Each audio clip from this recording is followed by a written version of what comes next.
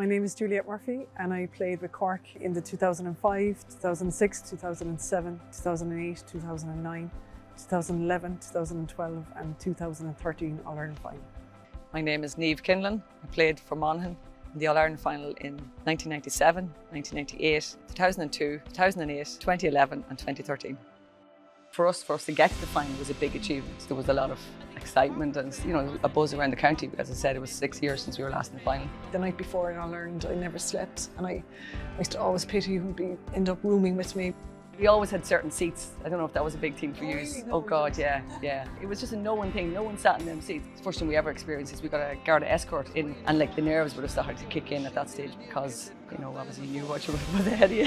Like that, getting the Garda escort in, and then we had a playlist that we had going to each game, like that we kept the same, but you're so nervous as well. We had played Monaghan in the semi-final and I don't know if you remember, but Valerie got sent off as the referee misinterpreted what she had said. I think Maura Kelly actually from Tyrone wrote a letter of reference right. God, supporting yes. And she, for that 2008 final, I think she scored 3-2 that day. She was on fire. I mean, obviously the game was a no contest. I think it was a contest up till half time.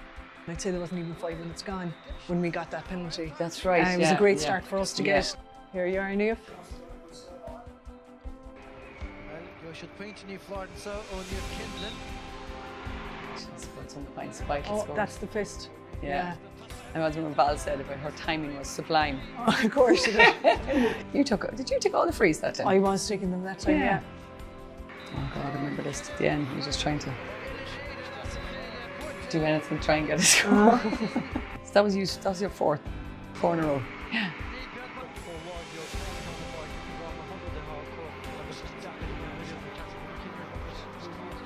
Well, that's my school. Is it? Yeah. Oh God. This is the one. This is the one. That was the one. It was a killer. No, look. Chipped it over nicely. It's a bit of a gift. Yeah. It's a lifetime ago when you think back on it, my isn't God, it? yeah. I think when I look back at the players I played along with that lost all those finals and don't have one, I'm very fortunate to have that one from '97. Edel Byrne the same. What age were you playing that first All-Ireland? I was only 16. 16? Yeah.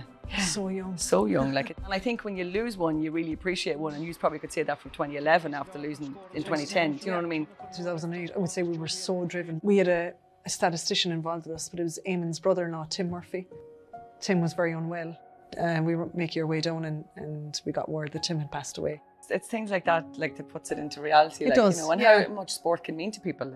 That sense of unity and friendship, wanting to keep Eamonn's memory alive as well, because he's such a part of all of us, I think.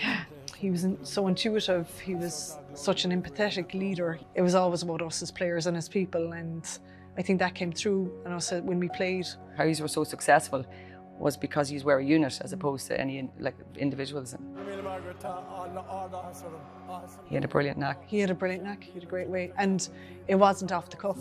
It was planned. It was planned. I mean, I think he said the same thing to me for 8 years. It was so simple. I think that's the beauty of football. It is very simple. You're just instinctively playing, because at that level, everybody can instinctively play. And you could think for yourself, I think that was very evident in 2014, the famous match. You're 10 points down with 15 minutes to go, and it was nothing he did on the line. No. It was totally used to just, the memories, I think, is the big thing. And I think when you retire and you look back on stuff, it's the people you meet and the memories you have from it more than, as you said, the medals in the press.